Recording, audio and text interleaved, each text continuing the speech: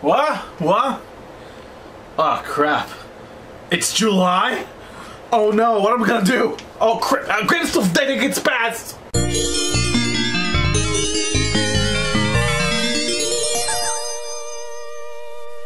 Okay, sorry guys. Unfortunately, I wanted to do this video a week earlier, but I got sick. In California right now, it's about, I would say, 102 Fahrenheit. So I usually the kind of guy who doesn't really deal well with heat, so it kind of got to me. But I'm still gonna do this because I am very loyal to my fan base. So let's talk about the June of 2003, which is probably one of the most interesting Junes of all time, I would say, because there's a lot of good stuff that came out in June. My main competition was originally Wario World, because that will be really fitting that I did Wario micro games in the month before now Wario World, but there was one game that came out in June of 2003 that deserves a bit more attention than Wario World, and that's Ultimate Muscle for the GameCube.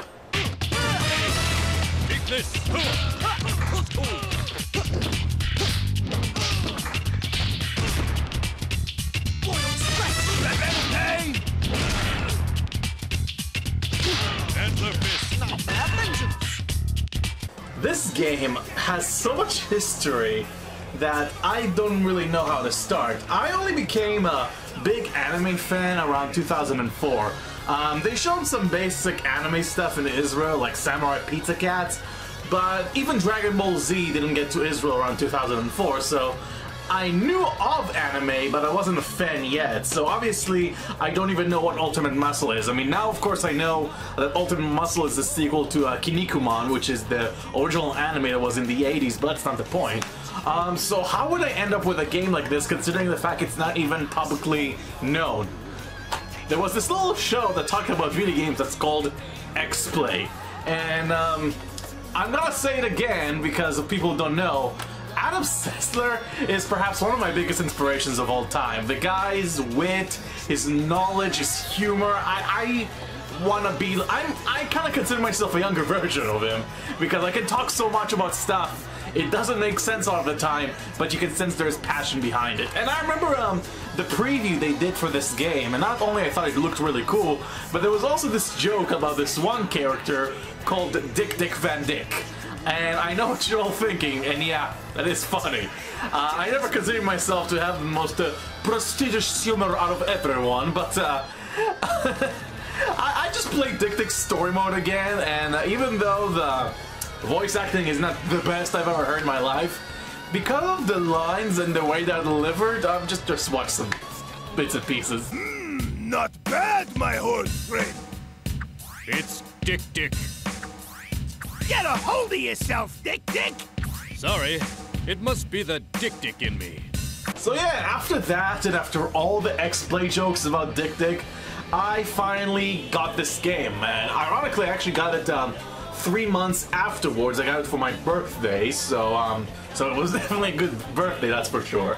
And enough about the history, because I know you don't want to hear too much about that stuff. How does the game hold up compared to the other ones that I've been talking about so far? This is probably the hardest game to get into because the controls feels very stiff. And I can't really blame Aki Corporation for that, because wrestling games in general are kind of hard to control. I mean, this is a wrestling game, and the people who made it also made the excellent Def Jam Vendetta and Def Jam Fight for New York, which, by the way, I'm not even a fan of hip-hop music to begin with. Those games are great. I think this is even better, but you can even still, the controls are kind of finicky sometimes. It's very robotic. It doesn't really feel fluid at all, but it's still a lot of fun. It's a lot different than a traditional wrestling game. The whole point is not to pin your opponent to the floor, but you have to literally drain their life bar. So it's a fighting game disguised, you know, as a wrestling game. So that's pretty much what it is. Oh, it's the other way around.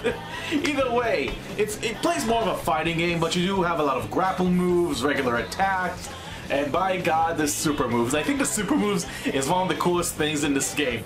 Not only that once you fill up your bar 3 meters, you get an individual special move for each of the characters. If you play tag battles, you can have a combined attack of both characters, which is really cool to watch, and I love it. And this game also has a 4-player multiplayer, so you can have a battle royale with 2 other people, which I wish I could do that for you guys, but sadly I didn't have any friends over. Maybe when I'm gonna review this game, I will show you how a full play battle is done. I still love this game. I honestly think this is one of the best anime games of all time. I don't care if the controls even aged a little bit. I still think it's very fun to go into. And it's not a serious fighting game. It's a fun fighting game. It has funny dialogue. It has great visuals. The cell shading looks really nice on this game. They also made the version on the PS2, I believe, if I can find it right now, which of course, me being so talented and knowing... Oh, here it is. Yeah, Galactic Wrestling. That's the PS2 version. It came out in 2004. It's not as good. Unfortunately, it doesn't have the story mode in it, but it has twice as much characters. But GameCube version is definitely better. I don't think it really costs a lot too. So overall, great game. If you haven't heard about it, I would recommend check it out. Even the Game Grumps by this point played it, so it has a little bit more of a notoriety behind it. So I think now people can be exposed to it. And of all the GameCube games I have, I mean, even the Sonic games that I own, this holds such a special place in my heart because it was thanks to this little TV show that I really was passionate about that I went up and bought this game, and I wouldn't have bought it if I didn't get the recommendation. So thank you, Adam, thank you, Morgan, thank you, Tech TV, and yes, Tech TV, not G4, I want to emphasize, for recommending this beautiful and fun fighting game. And I definitely want to do top 10 anime games in the future. That would be really fun to do. Let's sum it up with more of the games that came out in June 2003, and next time I'll talk about July. Well, I know I'm in July right now, but let's have a few days pass and hopefully it's not going to be as intolerably hot here. It's going to be tough for July. July is always the worst month of the year for me because there's almost nothing, but I'll find something because it's me we're talking about. See you next time, guys! Big bad boys from outer space. Get a body slam, the human race. Wrestlers race to our defense with strength and speed and flatulence.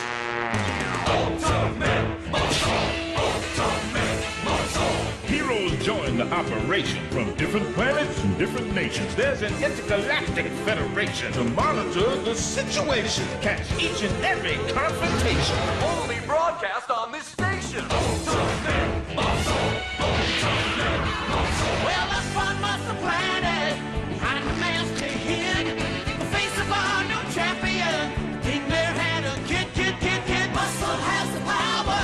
He's also kind of nuts. This guy could save the universe. If he only had some guts.